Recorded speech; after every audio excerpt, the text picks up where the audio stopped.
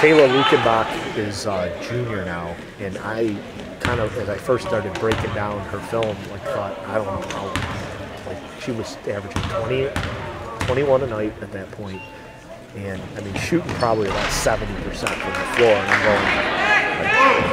going, but the more I watched, I went, well, she goes left. I started picking up. She really likes to go left. She's a righty, but she goes left. So we basically played on her to go right, and we dug in on the post. I mean, to the point of we basically, when we didn't say we're trapping it, but we were essentially trapping it. I just want my kids to get the habit of, you know, being able to still find a shooter and that. And so, to her credit, she only had 6 points against us, which was, you know, we felt like we did great. But they had a shooting guard go off for 29.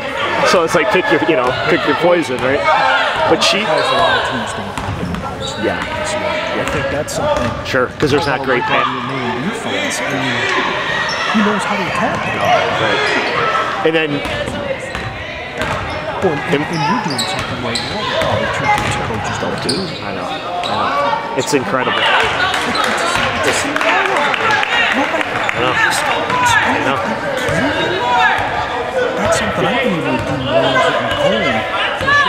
Doing a lot of advanced scouting. Right. Oh, it gives you absolutely.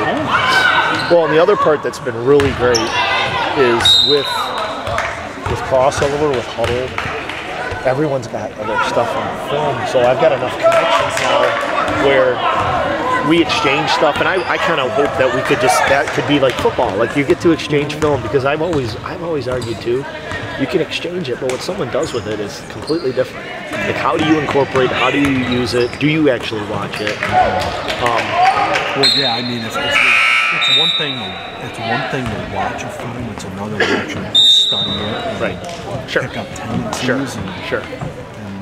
And I was lucky years ago when I was working with Galbensky and Dan Nemechek and those guys.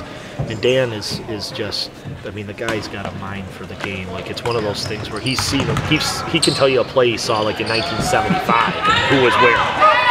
But he taught me a lot about how to scout, how to, like, you know, what are you looking for? What are you going to try to do? And then it becomes knowing your team, and there's been game plans like in the past I've looked at our scout and I'm like, God, I gave our team way too much, and you know, what is it that we wanted? And I've always thought, man, the guy that you hear about is Belichick, is how his ability, he has the ability to take away a team's strength better than anyone. Like, that's always his philosophy. We're going to try to take away your strength as opposed to like exploit a weakness. He's like, no, we're going to stop a strength.